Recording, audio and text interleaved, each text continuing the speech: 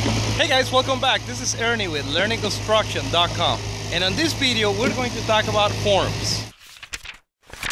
Learning construction. Learn, share, expand. My good friend Bob from PSI Concrete in San Jose, and he's going to explain to us a little bit of how we install the forms for large foundation boards such as slabs. In particular, right now we're doing a commercial building, so basically we're creating the forms for the perimeter of the building. Yeah, well, first the surveyor lays out our hubs, our reference points. And from those points, we take dimensions off of those points and put other points on the corners of our foundation. Then we string lines above those points, and we get those lines set to the elevation of the finished floor. And then we drive stakes around the perimeter of those lines, and then we start hanging the forms on those lines. And we brace the forms so that when we pour the concrete doesn't move.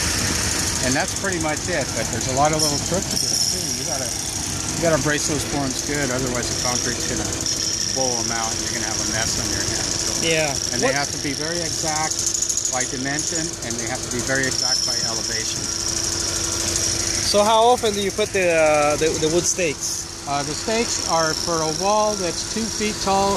The stakes are no more than 4 feet. They're actually about 3 feet apart, and so are the stakes. The brace stakes are about 3 feet apart also.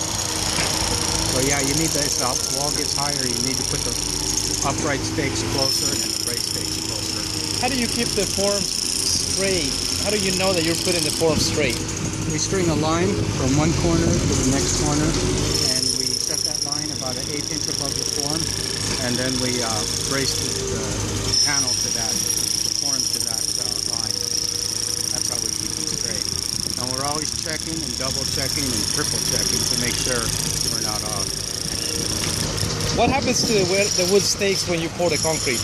Okay, when we pour the concrete, we have to pull all the wood stakes out of the concrete while it's still wet enough, so we assign that task to 1 or 2 or 3 guys, however many it takes to take care of that job.